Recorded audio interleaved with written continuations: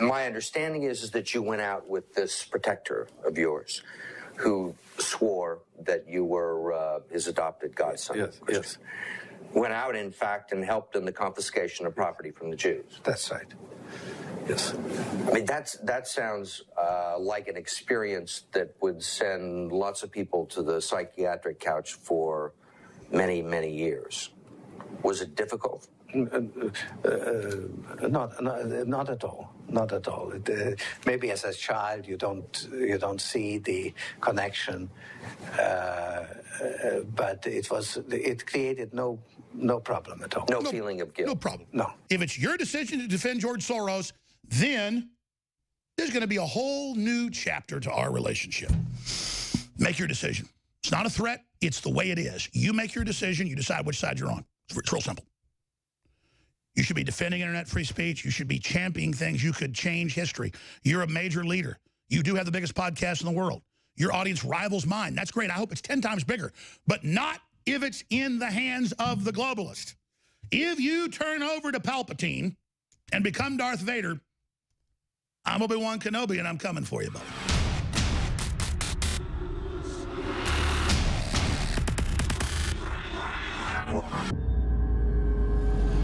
I'm not trying to be Joe Rogan, a lapdog of the system. I'm trying to change the world, and I'm doing it.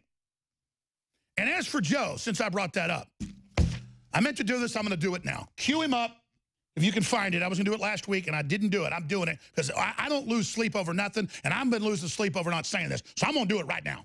Cue him up saying that George Soros was captured by the Nazis. Now, you got it? Good. Joe, I don't care about coming on your podcast. I don't need to come on your podcast. But my point is, though, I know you're as smart as I am or smarter. And I sit there and I watch what you do on your show where I'm wrong about Bourdain, but then you have your guys go, oh, look, we discovered the Clintons were after him and he was this and that. And then Alex, you know, Alex is, he's just wrong about all this stuff. And he says Soros worked with the Nazis. Soros was captured by the Nazis. Hell, Joe, why not just say he cut Hitler's head off and fought him in a castle, and Hitler was guarded by 5,000 werewolves and naked strippers in SS uniforms? I'm not stupid. I get to hear my son listen to his podcast almost every day. I hear it to the point of I don't want to watch it because I don't want to start saying stuff because I care about Joe. Joe's a good guy. He's done a lot of good work. He's really a libertarian patriot. But he's out there in Los Angeles with his family. And every time I see this stuff, he's misrepresenting what I've said and what I've done. He says, oh, I like Alex, but then he snipes me. Oh, I like you, Alex. I like you. Alex is a good guy. He's wrong. He's wrong. He's wrong. He's wrong. He's like my other best buddy. Eddie Bravo. Eddie, you're a crazy dumbass. Boom, slam your head in the ground. Aren't you a nice little guy putting up with me saying that? Well, listen, I'm not stupid when I watch all that. I'm not dumb. I don't sit here and play Machiavellian games. I'm a straight shooter. I'm from Texas. So, that said, that's what I'm getting at here. If Joe Rogan came out against the censorship on the internet going on, that would change a lot of things.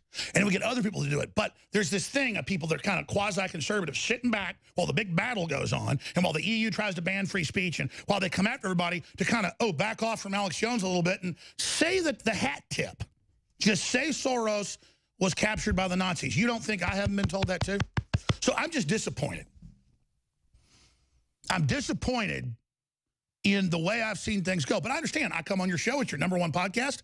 Now you've had 2 that are bigger. That's great. #1, it gets blocked from Apple iTunes, gets delisted, and gets blocked everywhere, but still was #1 for a year. I already know I'm #1, Joe. I already get that. It isn't about being #1. It's about changing the world. And you have the power to do that. Because let me tell you something, Joe. They're going to release bioweapons soon to try to stop Trump in this movement. And no matter if you got a private jet or not, if you're going to try to join the system, you ought to be trying to move in with them. Because let me tell you something. You're not going to be safe and nobody's going to be safe. We better change this or we're all going to fall together. So I'd rather just be attacked straight up, Joe. Give it all to me. Come on. than the, man, I really like Alex Jones. He's a really good guy. He's a little bit funny guy. You think I'm stupid? Now go ahead and play the clip of him saying Soros. When we come back, I'll play Soros saying he helped round people up for the Nazis. Here's reality, Joe. Here it is. That's another thing. I don't know what to do with her now. She thinks she apologized for that, but she said George Soros was a Nazi or something. Yeah, I saw the apology. He was captured by the Nazis. I mean, he was like...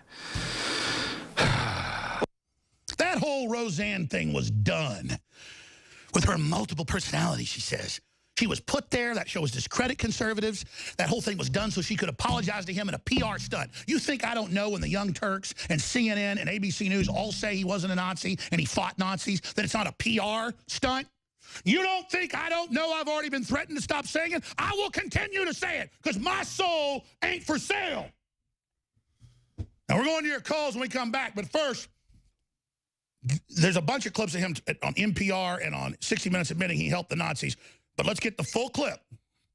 You're going to hear him say it not once, not twice, but 3 times. You know what I heard, Joe? I heard Hitler fought the Nazis. Yeah, I heard he got captured by him.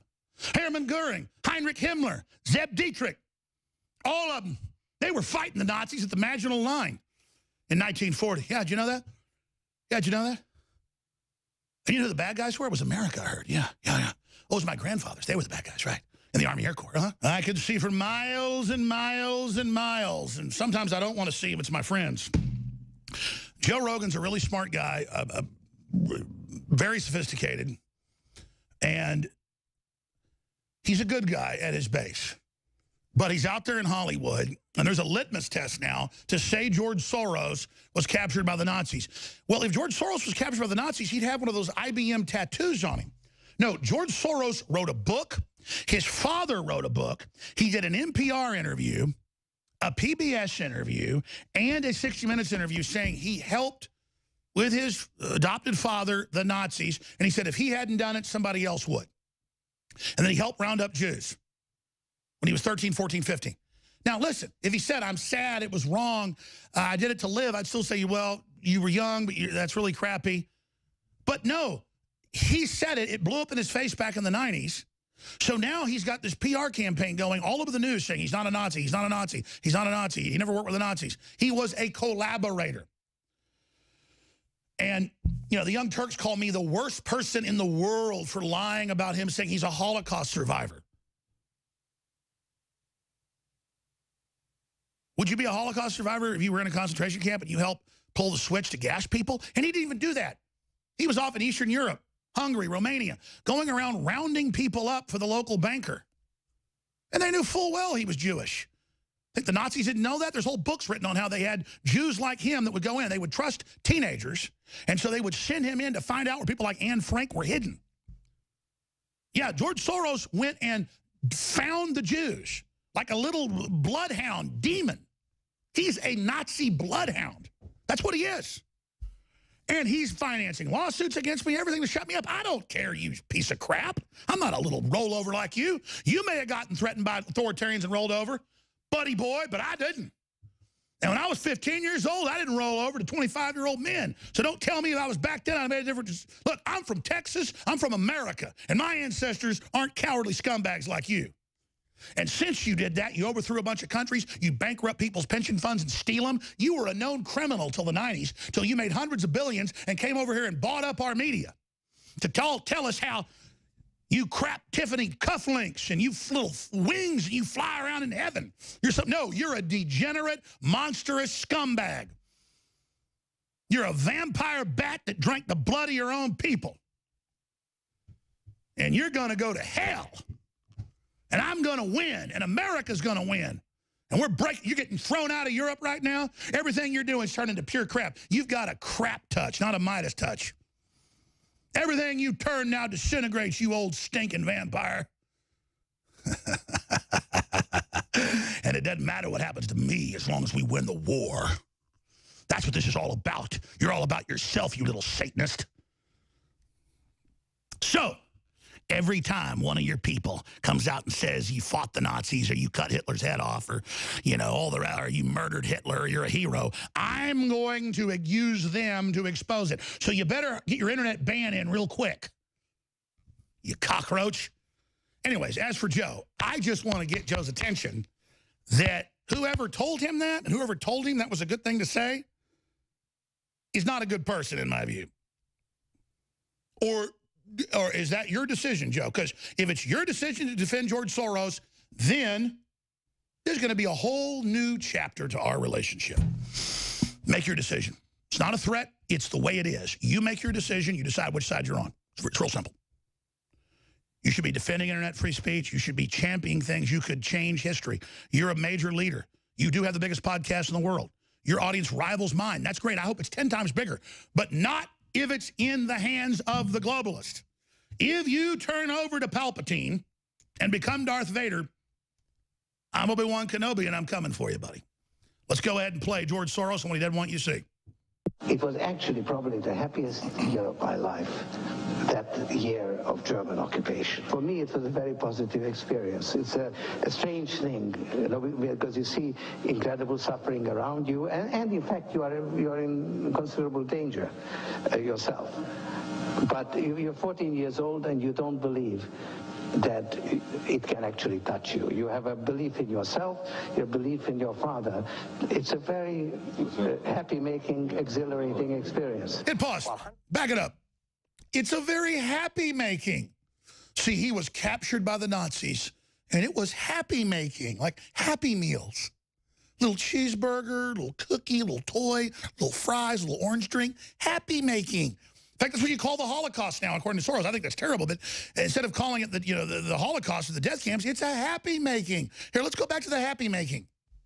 But you're 14 years old and you don't believe that it can actually touch you. You have a belief in yourself, your belief in your father. Lucifer. It's a very happy-making, exhilarating experience. While hundreds of thousands of Hungarian Jews were being shipped off to the death camps, George Soros accompanied his phony godfather on his appointed rounds, confiscating property from the Jews. Happy-making. These are pictures from 1944 of what happened to George Soros's friends and neighbors. The happy-making. You're a Hungarian Jew who escaped the Holocaust by posing as a Christian. Right. And you watched lots of people get shipped off to the death camps. Right. I was 14 years old. And I would say that that's when my character was made. In what way? That one should think ahead, one should understand and anticipate events, and one is threatened. It was a tremendous threat of evil. I mean, it was a very personal experience of evil. My understanding... See, because I could just show the shorter clips. And no, I mean, I'm showing what he says. It's the delusional. He's helping all this go on, but then he says it's the best time of his life. He's happy-making, but then he's not with the Nazis. He's just helping them. No, and this is the attitude. Oh, I'm just going along with it, so I'm okay. Oh, kind of like going along with internet censorship? I mean, maybe if Joe goes along with us being shut off the air and all the libertarians and conservatives, but he stays on, it'll be a happy-making. I mean, he's not going to be part of it. He's just going to stand by and watch it happen. Or you could be like George Soros and actually help round people up. But it's how you survived, like free market, so it's okay. Let's continue. Experience of evil. My understanding is that you went out with this protector of yours who swore that you were his adopted godson. Yes. Went out, in fact, and helped in the confiscation of property from the Jews. That's right. Yes. I mean, that sounds like an experience that would send lots of people to the psychiatric couch for many, many years. Was it difficult? Not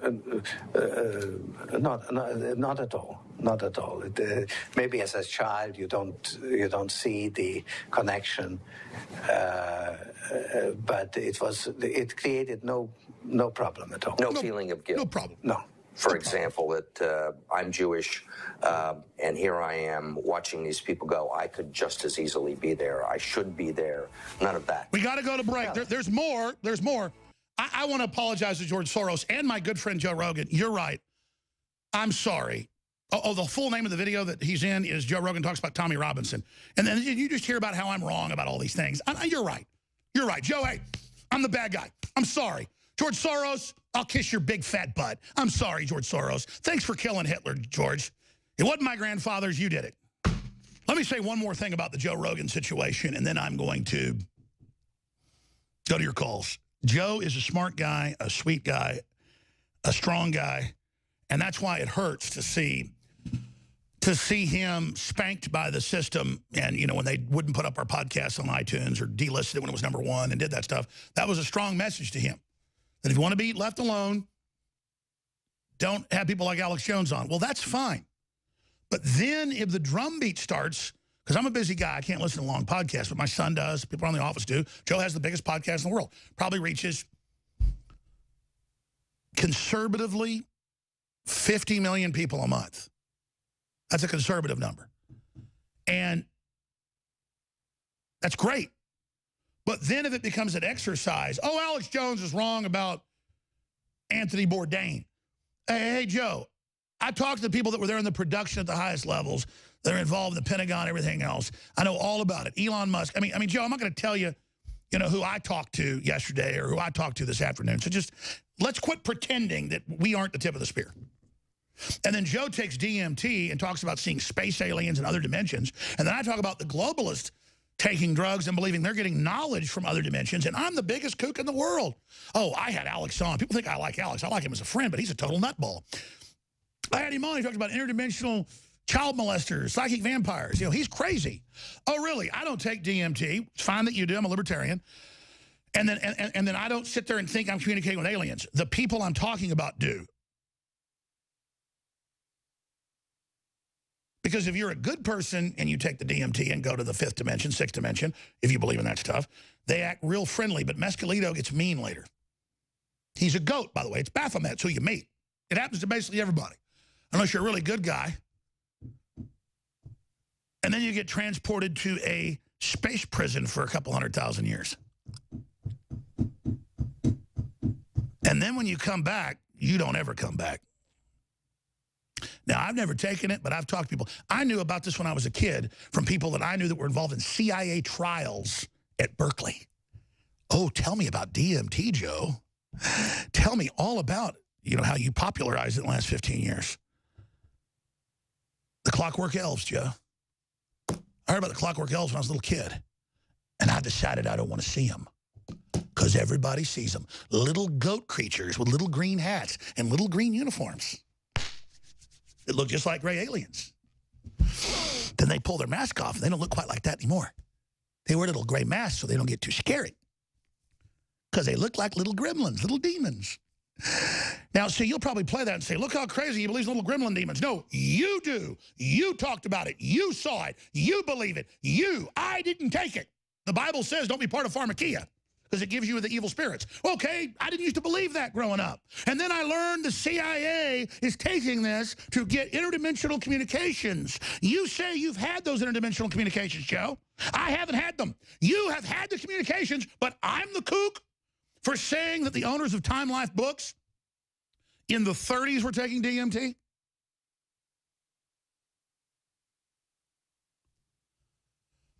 You know where you get DMT, don't you, Joe? In deep sleep. See, I don't need to go there artificially. I let my brain and my soul decide what I do. I let God direct where I go. And I've been a lot further than anybody that takes DMT, let me tell you. Because I got the DMT. Alex Jones got a lot of the DMT. The DMT, the DMT. Every night I go to sleep, it's like 1,000 years. My waking life is not even one fraction of who I am. Oh, believe me, Joe, I know all about the DMT, the DMT, the DMT. So, I've made my point, and I'm done. But I've got to not listen, because I'll get too mad. Bourdain said the Clintons were after him, that henchmen were after him, that he was being harassed by them. He had decided to go public because he was dating a woman who had been raped by Weinstein, reportedly, and whose father was a famous occultic Illuminati filmmaker, which she said. And she told Bourdain about the sex abuse of children, and Bourdain had a soul and was getting ready to go public. I've talked to the people that were there. Elon Musk has exploded in anger over the fact that I even know about the video they shot for the TV show. But Bourdain is dead now. magically, and they got rid of his body faster than they did with bin Laden's in the ocean, if you believe that. Abracadabra, hocus pocus.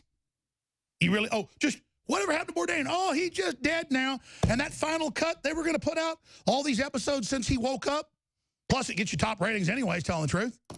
He was going to go Kanye West. You ain't going Kanye squat, brother. We going to hang your ass. And anybody ask any question, you're a weirdo. Well, isn't that just cute?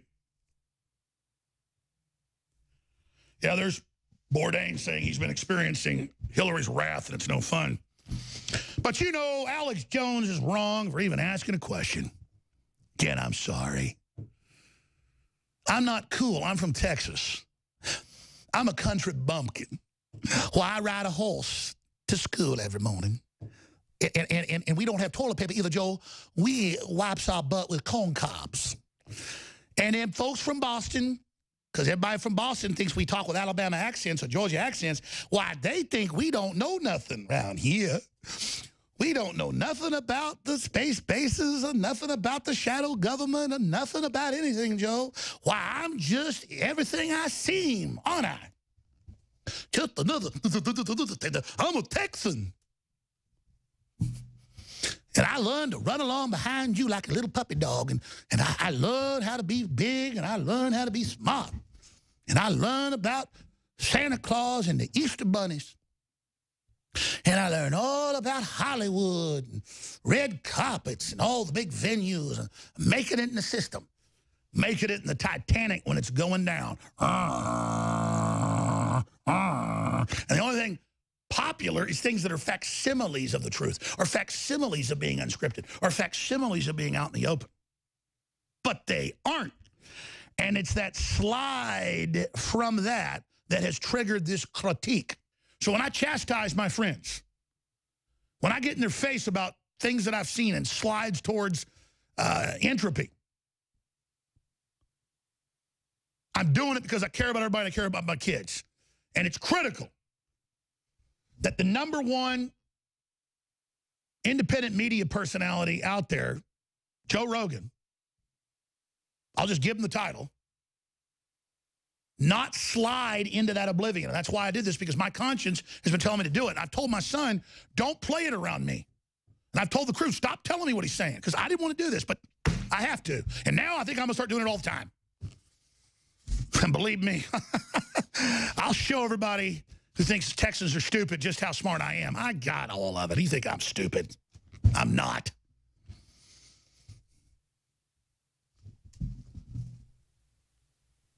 You know, the Patriots at the Pentagon, at CENTCOM, and the people at the CIA, they've got my show on everywhere. They've got it up on the big jumbotrons inside the command centers. Why? Because I'm not bragging here, but anybody know what I've done? Does anybody know who I am?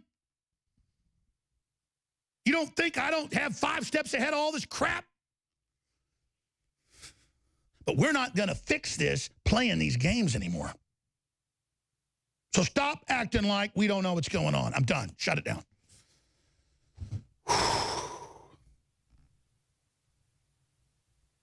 It's a war. We're in a civil war. And sometimes in Virginia, you'd have 2 brothers fighting with each other, wouldn't you? Well, I'm on the Republican side. And the globalists are going to lose. Just remember that. If you hadn't figured out yet that you can't ride the fence on this, you're not as smart as I thought you were. I told Joe that about a week before Trump got elected on the phone.